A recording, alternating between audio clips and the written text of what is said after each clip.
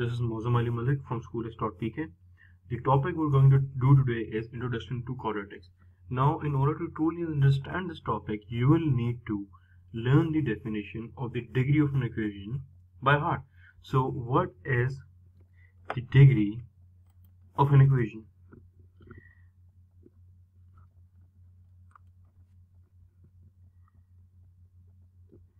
Degree of an equation is the highest power of x in the equation, right? So this is the definition of degree. Degree of an equation, right? I'm going to write it as DOE. Now let's take some examples. Let's take some equations. If I have y equals to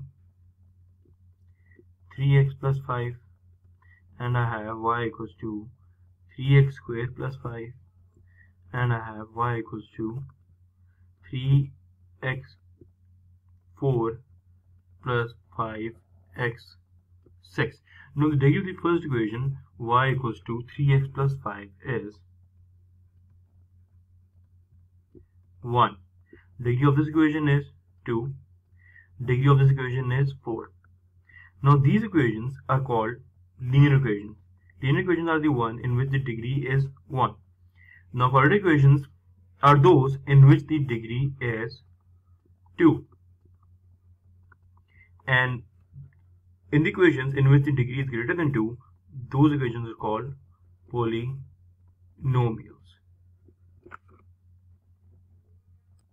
Let's assume we're given this equation,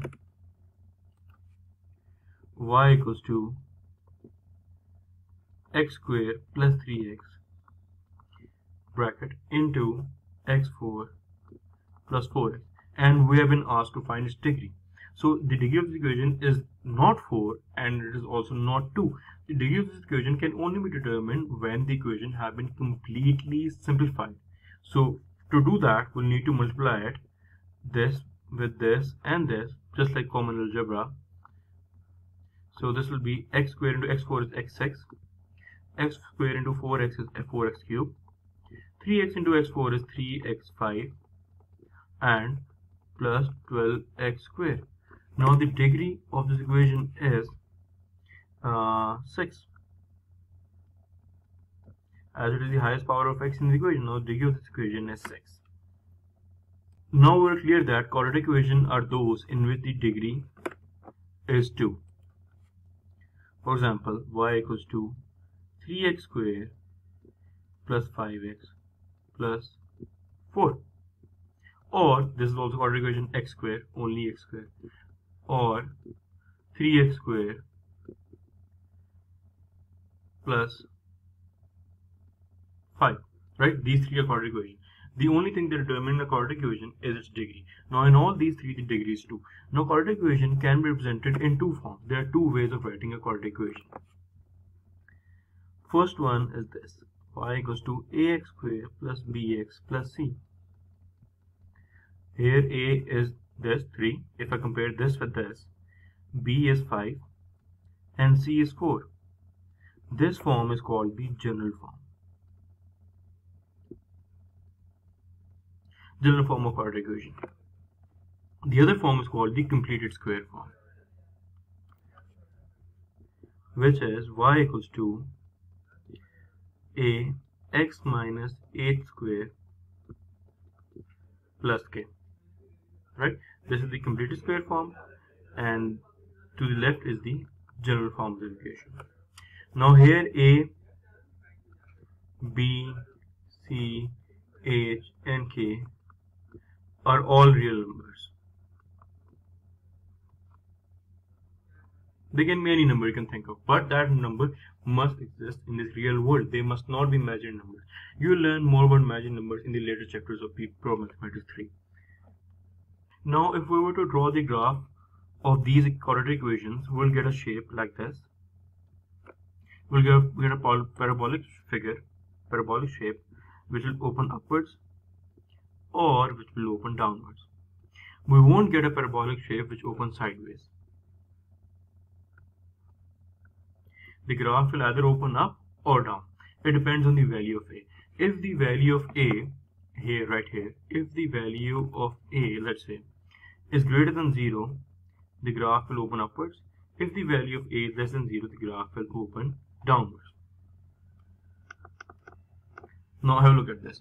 This is the graph of y equals to x square minus 2x minus 3. Here a is what? It is greater than 0 as a is equal to 1. Hence the graph is opening upwards. But here the equation is minus 2x squared plus 4x plus 2. Here a is less than 0, right? As a is minus 2. Hence the graph is opening downwards. Now come back to this. This graph has a minimum point right here at 1 and minus 4. This is the minimum point. So when a is greater than 0, the graph will have a minimum point, and when a is less than 0, this graph has a maximum point. We can see that the value of the function, the output of this function, which is minus 2x plus 4x plus 2, is not exceeding the value of 4 here in this entire graph. And here the value of this function, the function is x squared minus 2x minus 3, is not below the value, is not lesser than minus 4 in the entire graph. Okay, and this point is also called the vertex.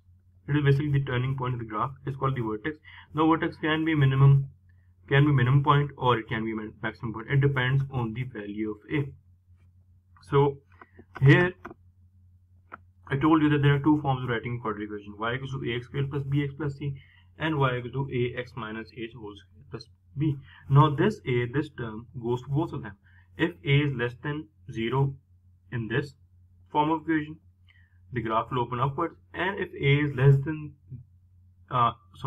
greater than 0 in this form of equation, the graph will open upwards, and here if a is less than 0 in this form of equation, the graph will open downwards. So it goes for both of them. A is the same for both of them. A less than 0 in both of them, the graph will open downwards. A greater than 0 in both of them, the graph will open upwards.